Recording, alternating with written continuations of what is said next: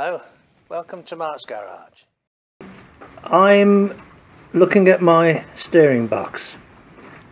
I had this fitted in, but it doesn't align with the bracket on the dashboard. And the last thing you want to do is kind of put a bind on it. So what I'm thinking I'm going to do, I haven't tried this before, but what in effect I need to do is put a washer under one of the bolts, but I don't know which one I want to put the washer on. And I don't like the idea of the bolts being flat against the flange on two of them and with a washer behind one. So what I'm actually going to do is I'm going to put some of these thin washers, there's 4 thin washers there on each of the bolts,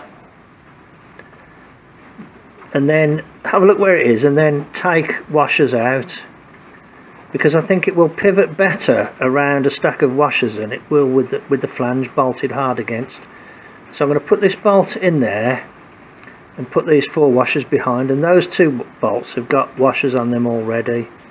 So like you can see there, that bolt has washers on it already. So I'll put this bolt through that hole there and I'll put some washers on it. And then what I'll do, I'll bolt it up. It's got 4 washers on each bolt, and I'll see where it comes, and I'll decide where I want to take washers away from. That's my idea. I haven't done it before, first time of trying it. Okay, back in a little bit. Okay, first iteration, that's with 4 washers on each bolt. You can see that it's pressed hard over against the right hand side of the bracket, and the bracket's not even bolted in tight there, so it would pull it even further. So let's have a look. Well, so I can either, what I'll do then, I'll take maybe 2 washers out of both of these. That'll bring it over. I'll try that first. So I'll bring it back and I'll show you the result of that when I've done it. There's 2 washers and 2 washers. That's 2 washers from that bolt and 2 washers from that bolt. So it's pulled it this way, pivoting around there, so it's come that way. I've just done this up tight now, and that is centered up well enough in my view, and I only need to slacken them to move it this way, because there's a little bit of play in there, but this way is set by how it's mounted to the frame, and if I rotate it, it's kind of okay. It's within the realms of, you know, you can expect it to have a little bit of give on the tube like that, but not a complete and utter bind. Okay, so I'm going to leave it at that now. Hopefully it still centres up reasonably well in the hole there. Okay. Yeah, I think it'll be okay. Righto then, so it's just a quick little job, and I mean, I could have achieved the same by leaving these without a washer and putting a washer behind that bolt, but I thought having washers there will allow it to pivot more readily and not be kind of trying to bend stuff so much. Ideally you would want it whereby you didn't have any washers and the flange was at the right angle, but I'm afraid this one was a little bit out. Okay, righto. Just a quickie then. Thanks very much for joining me in the garage. I'll catch you on the next one. Bye.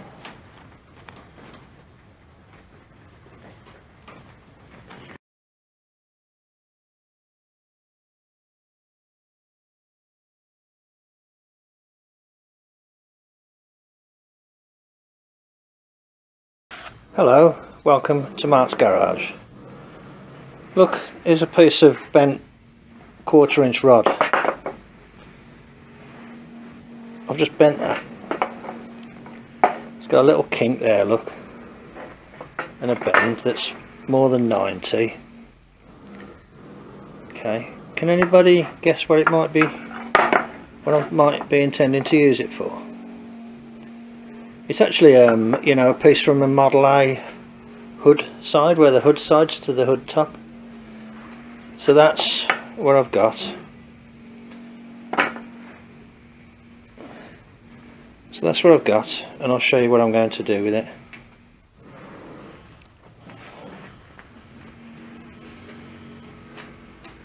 See the hood? I'm going to lift that. I'm going to, let me see if I can hold the hood with one hand. This goes in there.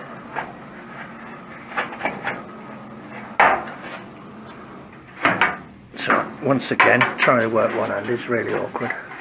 That goes like that, and it folds against there. Hang on, the hood keeps sliding forward. So it sits like that.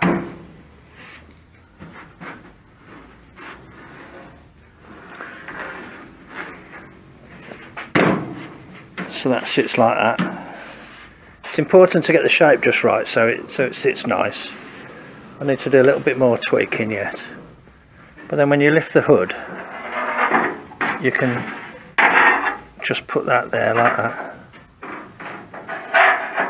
Like that, and it'll hold the hood up.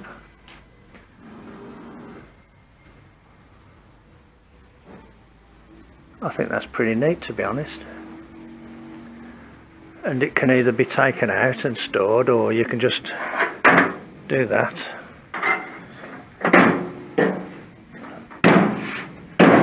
And fold it down like that, hold it down like that.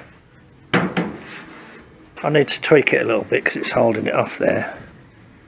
But it just about fits in. I think that's pretty neat myself.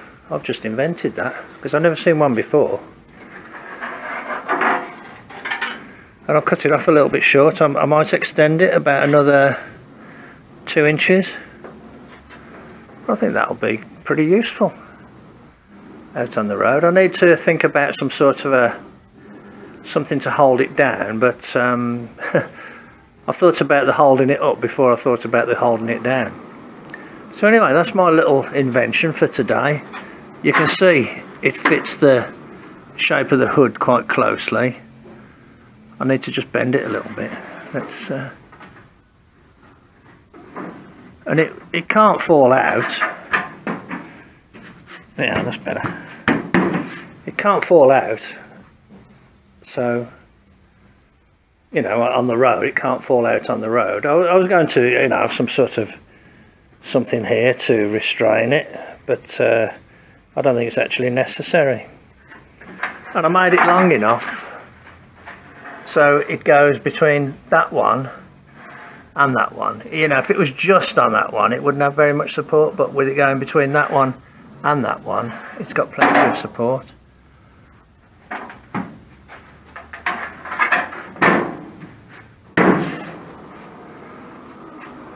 I think that's come out really well. I've impressed myself with that one. Okay, I'll do the other side, and I'll copy it, but I'll make it a bit longer, and then I may or may not extend this one because there's a little bit of leeway. Yeah, you've got a little bit more. You've got a little bit more. You got a couple of inches you can add on there. You've got about 3 inches almost you could add on there. So I can make it 2 inches. 2 inches longer. Pretty neat.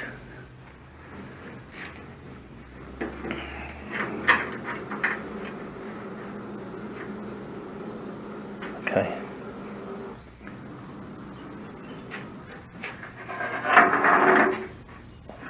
Almost a one-handed operation. In fact, it is a one-handed operation. Okay, let me get the other one done then, and I'll show you how it looks. This is the one that I made that was a bit shorter than the other one, so I'm going to try and weld this here. It might be difficult, but that's my setup there, just using the workmate as a bridge. So let's see how this goes. The bigger the gob, the better the job. Not sure that's my finest bit of welding there, but rather difficult. Anyway, hey ho, let's grind it up and see how it looks. Okay, I've done both sides now, welded it, ground it rather, I suppose I should say. There's the one side. This one was a little bit difficult to bend because the metal was quite pitted, but I didn't want to sort of ruin a decent hood pivot pin bar, so I thought I'll use the worst ones I've got. If you see what I mean. So that's the one side, and this is the side that I've just done. Okay, I went a bit mad with the grinding, but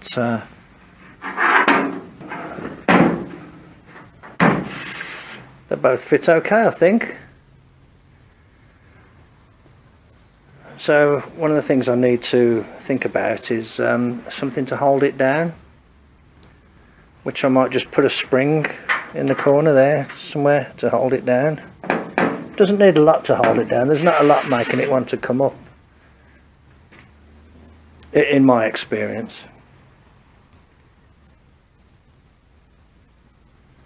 So I think that's pretty neat really. So you lift that up and it's almost like it deploys semi-automatically. Quite pleased with that, to be honest. You've got to get it so it's not too far in. That fits okay.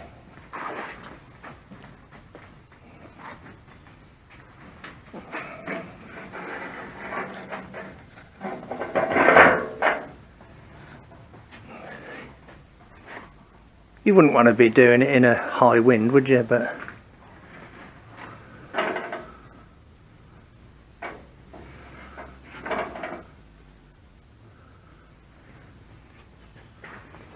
I think that's pretty neat, to be honest. And you know what you'd call a original idea. I've never seen that done before. I'll be a millionaire this time next year with ideas like this.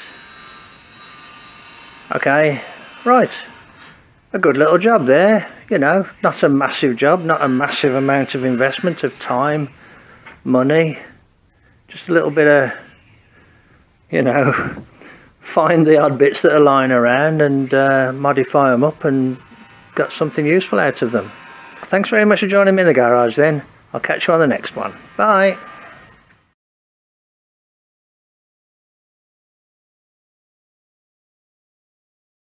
I put the things on there and it aligned well at the top, but when I tried to fit the tube here, it was tight against the board there. Now I could just radius the board out, but it's also tight against this pedal. Now I can see that this pedal doesn't actually fit against the little notch that's in the thing there, as if the pedal wants to be bent. But if I bend the pedal, I'm going to have to remake that top piece up there. In other words, the order that I've done these things in isn't necessarily the best order because I'm having to change things now. So what I think I'm going to do is put some extra shims in here to move the whole thing that way a little bit. That's what I think I'm going to do. I'm going to try that and see if I'm happy with it, and then what I might do is when it's done I might actually turn some little spacers rather than having a stack of washers. That's what I might do.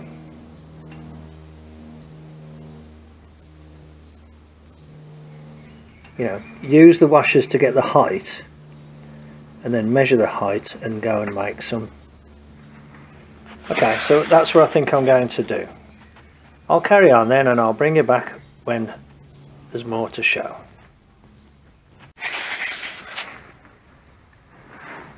Okay, I've kind of gone for a little bit of overkill, and I've put 4 extra washers in all 3.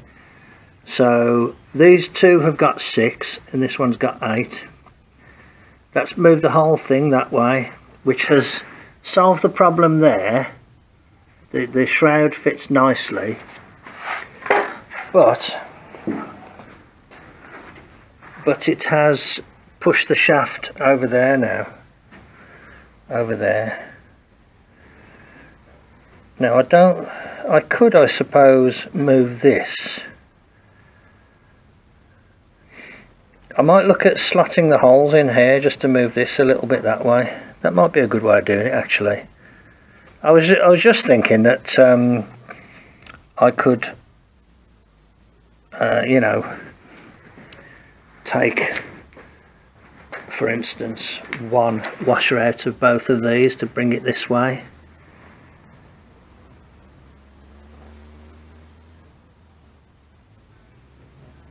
Or maybe just 1 out of the top.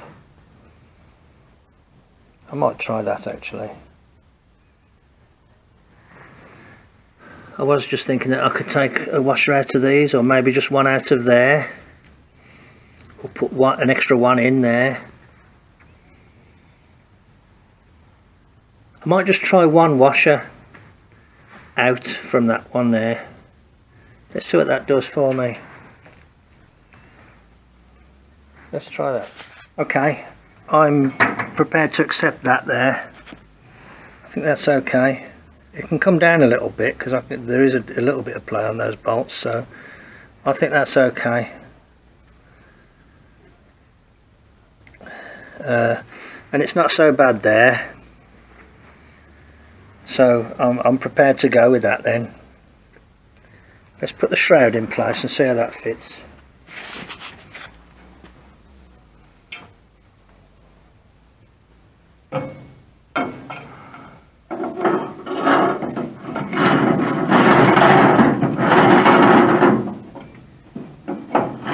Yeah, that fits okay.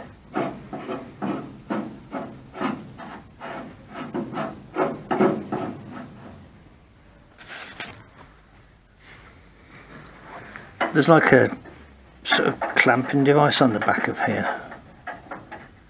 Just kind of pushes down on the tube, pushes it into this radius here. I might make a little packing piece actually to go in there as well. Yeah, I think I'll do that. But that's the idea.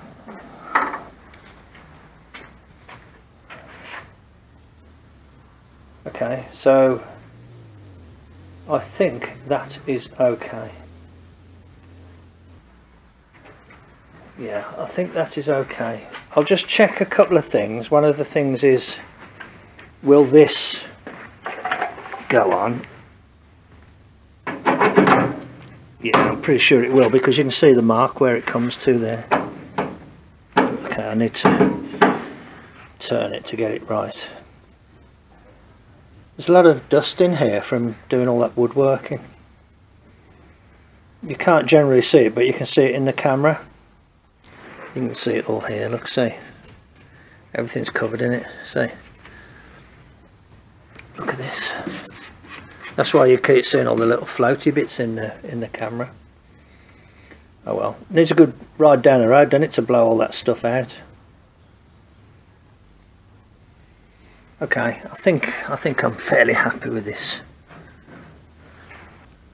I might just actually leave those washers, you know. If they're good and tight, those nuts, there shouldn't be any. I mean, they're all stacked together and in a strong compression.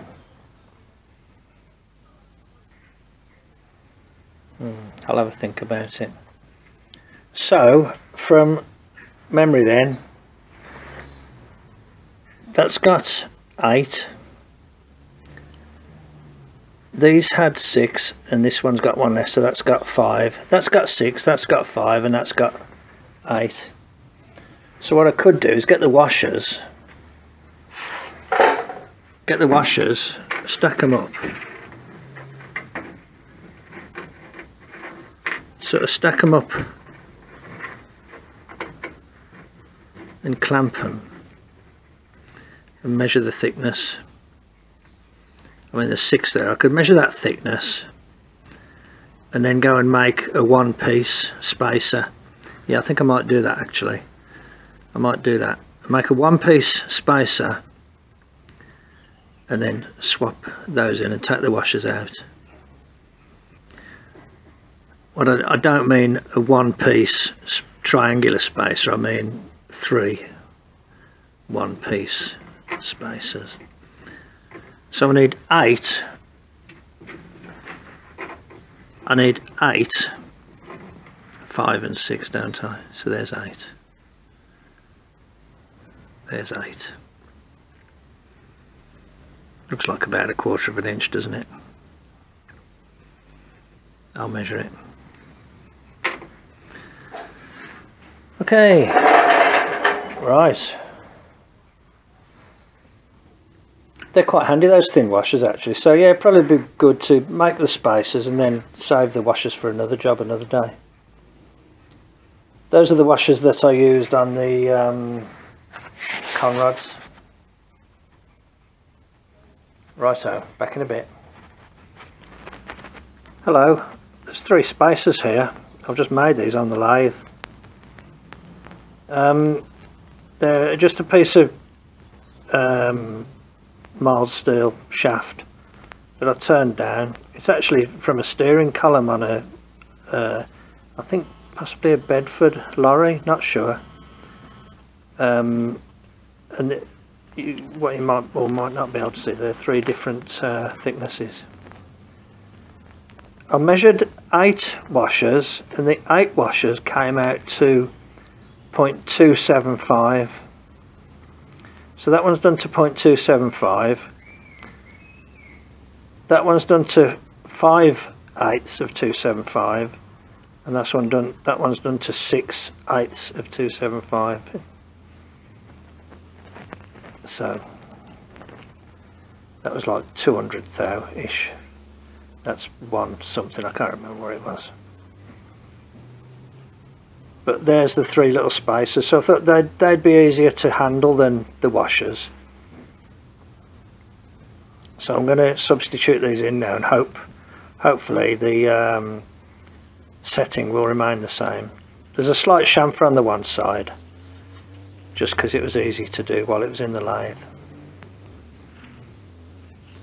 Okay, right, I'll swap those in then and bring you back. Hello, right, okay, you can't tell any difference from this view, but I've put those little spacers in, tightened them up, and I'll just have a look.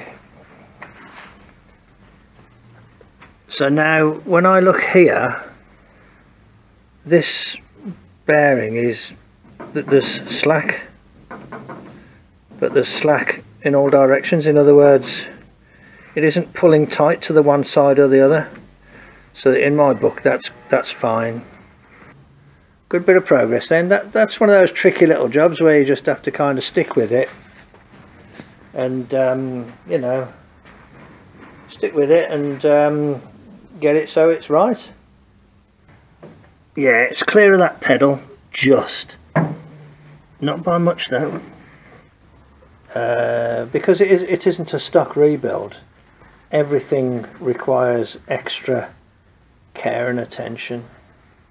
But you know, I've been an engineer in the automotive industry all of my working life till I retired, and this is what we do. We check that things are going to work okay. That's it in a nutshell, isn't it? Checking that things are okay. Righto, good progress. Thanks very much for following along. I'll catch you on the next one. Bye.